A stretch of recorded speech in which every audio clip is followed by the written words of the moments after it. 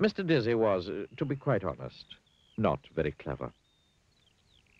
If you were to ask Mr. Dizzy what was the opposite of black, he'd say, the opposite of black is, pink.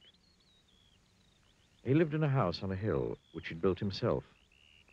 A not very clever house. One of Mr. Dizzy's problems was that he lived in a country where everybody else was terribly clever. Clever land. Even the birds were clever in clever land. Everything and everybody in Cleverland was clever. You'll never see a worm reading a book anywhere else but Cleverland. Poor Mr. Dizzy. Everything around him was so clever that it made his head spin. One morning, Mr. Dizzy was out for a walk and he met a pig. "What's big and has big ears and a trunk?" said the clever pig to Mr. Dizzy. A mouse," said Mr. Dizzy.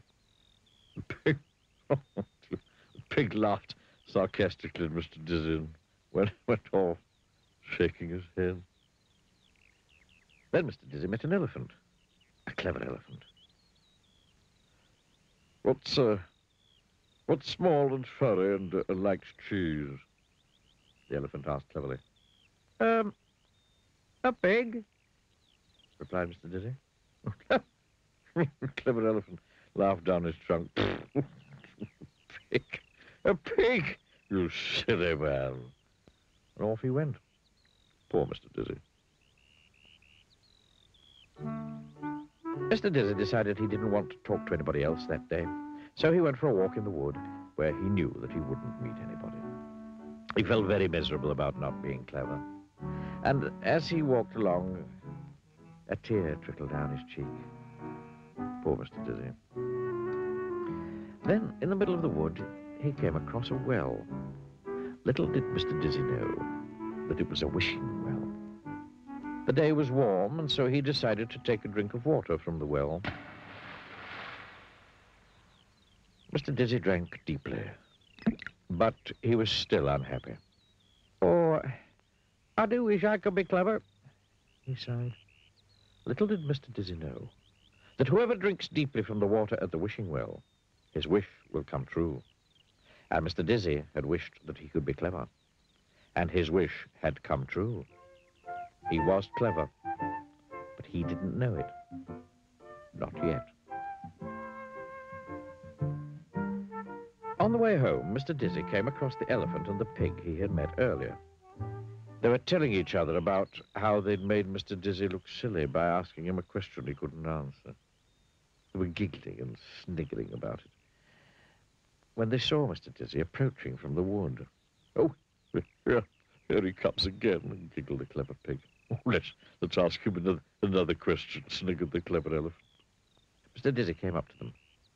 "Tell us," said the clever pig, trying to keep a straight face, what's white and woolly and goes baa?" "Why, a sheep, of course," replied Mr. Dizzy. Pig and the elephant were amazed. To tell the truth, so too was Mr. Dizzy. He suddenly felt very, very clever. And it was a not unpleasant feeling. "Tell us," said the clever elephant, "what has 4 legs, a tail, and goes woof?" "Well, that's easy," replied Mr. Dizzy. "A dog, of course." The clever pig and the clever elephant couldn't understand how Mr. Dizzy had become so clever in one morning. Mr. Dizzy couldn't understand how he'd become so clever in one morning. But you know how he'd become so clever in one morning, don't you? "Now, let me ask you a question," said Mr. Dizzy to the pig. "You?" grunted the pig rudely. "You? Ask me a question? Never ridiculous. There's no question you could ask me that I couldn't answer." "Really?" smiled Mr. Dizzy. "Well then, can you tell me what's fat and pink and goes a tissue, a tissue?" "What's fat and pink and goes tissue, tissue?" repeated the pig, looking worried. "There's nothing that's fat and pink and goes tissue, tissue." "Nothing, eh?" said Mr. Dizzy. And he tickled the pig's nose. Tissue, tissue, sneezed the pig.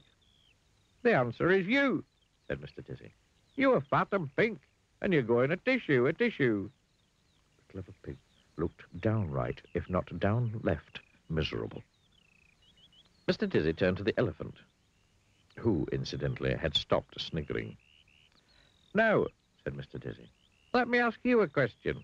What's large and goes dobbit, dobbit? What's large and goes dobbit, dobbit, repeated the elephant, looking worried. There's nothing that's large and goes dobbit, dobbit. Oh, yes, there is, grinned Mr. Dizzy.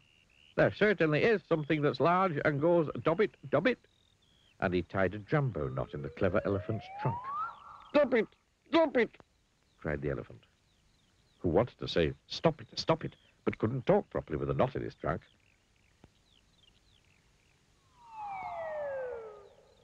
Mr. Dizzy grinned and went home. Hee.